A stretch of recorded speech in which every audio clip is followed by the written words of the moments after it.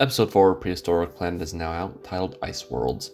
So it begins following some unnamed dromaeosaurs as they hunt young hadrosaurs. They don't say. I assume they're Edmontosaurus, based on the design and size of them. The pack hunting is shown to be more coordinated here, which I'm not a big fan of, just because I know it's very case-by-case scenario on whether theropod dinosaurs hunted in packs. The problem is that it's always depicted that, yes, theropods without a doubt hunted in packs, and they had these very complex social structures that allowed them to plan out their hunting styles and techniques and plans. The problem is there's not a ton of evidence supporting this, so a lot of this is speculation, and it's kind of one of those things that's just taken at face value and just assumed without a whole lot of evidence to back it up. Kind of going back to the previous episode, Freshwater, which I didn't really mention it in that review, but that is probably one of the best segments, is the velociraptors hunting on the cliff. It was just cool to see them depicted that way. But the pack hunting in there, it is shown to be a little more coordinated, but on the same hand, the moment the female has a chance to just run off with the prize, she just leaves the two males to fend for themselves. So it's not like it's we ride and die together. It's a lot more like Komodo dragons, but a little more coordinated in that sense, which I think that's a little more acceptable because it's not just like wolves or lions. It's a lot more free-for-all, but let's take advantage to kind of maybe so we can all gain some resources from this. And at least they didn't show them trying to hunt one of the adult Edmontosauruses.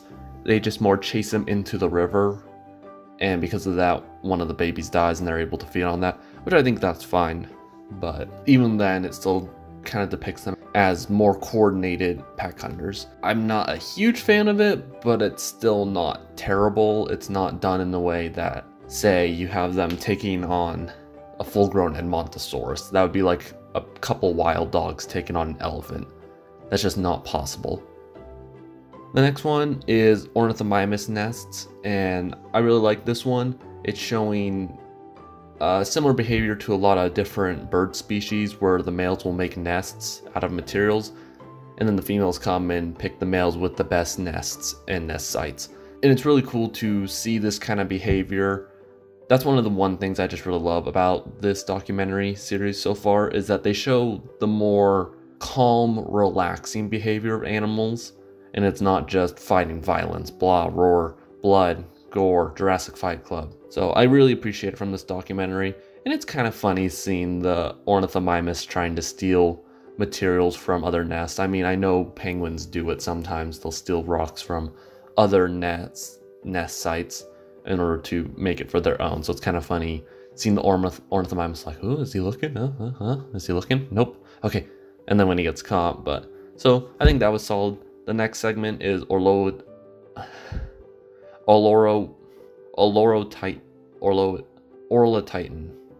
I'm not good at reading dinosaur names when I have it written on the text. It's these ones that you're seeing on screen now. But I really like that the babies aren't just scaled down versions of the adults. They look like underdeveloped versions of the adults, which is what most babies look like. You don't look at a human baby and be like, yeah, it looks just like me, but little. One thing that I didn't really like, this might just be my dark sadistic side popping out, but in this segment it depicts mosquitoes and just swarms of mosquitoes that are so numerous that they could actually kill the small babies because they could just take so much blood and just have swarms of them. The thing is that it shows one baby like falling down and like it's just kind of laying there as mosquitoes are like swarming it and sucking its blood and stuff. And not in the sense of like bees, it's just that there's just so many of them that, and you're so little that even them taking a little bit of blood comparatively is a lot for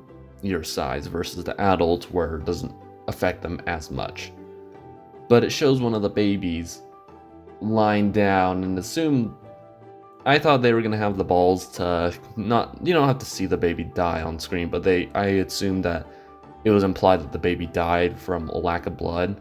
But then after David Attenborough says only 1 out of 10 babies will make it to adult size, it shows that baby climb up this giant hill and get to the top of it, which, you know, I guess it is possible. Reminds me of the one documentary segment from Planet Earth 2, where it's the baby marine iguanas running from the hundreds of snakes that are chasing them. So it is possible, but on the same hand, it felt like they were just kind of doing a bait and switch, like, oh no, the baby's gonna die, but nope, not actually. The next segment involves a troodontid. They don't say it again. I don't know the whole history behind Troodon and whether it's a real dinosaur. As far as I know, it was a premature assumption on if it was actually a discovered species or not based on a single tooth, which seems very unprofessional in that sense, that you find one fossil piece and assume, oh yeah, it's a brand new species. So I know that's been kind of called out and stuff. So here they just say troodontid, I guess to kind of keep it vague. And they say that, you know, the stuff that most documentaries talk about with troodontids,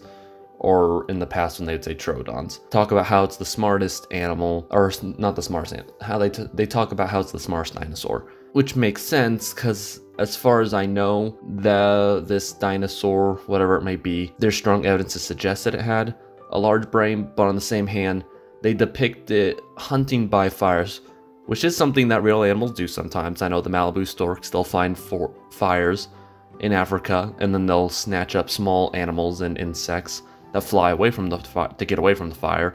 So that's not unreasonable. The part that I find unreasonable is that the troodontid looks at a burning twig, is able to put together that this thing burns, grabs it, runs it around, and then drops it down in another place to start a fire there. So this documentary depicts arsonist troodons, or dinosaur arsonists, if you will, which, again, it's not impossible, but I find it very unrealistic or highly unlikely. But you never know. I mean, animals are pretty smart, but I don't know how smart troodontids were, especially compared to modern days. I could maybe buy like a primate or even a porpoise or whale doing something to a certain extent, using a tool to bait out other animals or something like that. But this, it just felt kind of a little too speculative, which usually I don't mind when it comes to body parts and even certain behaviors. But to this, it felt a little weird.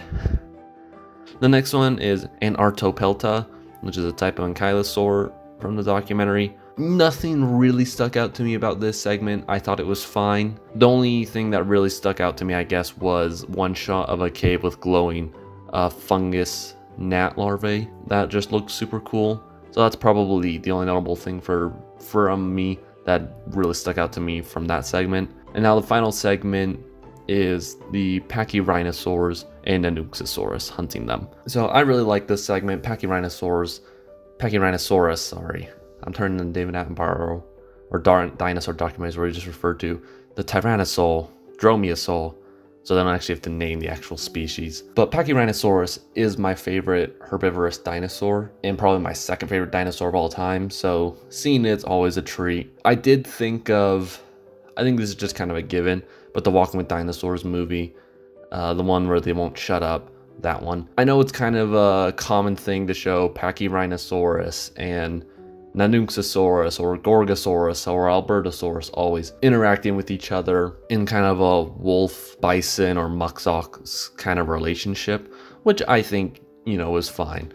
But it is the one thing that we usually always see. But I did really like this segment. I actually really did like the entire segment. It's always cool to me to see these dinosaurs that are usually depicted in warm tropical climates, show them in these snowy biomes.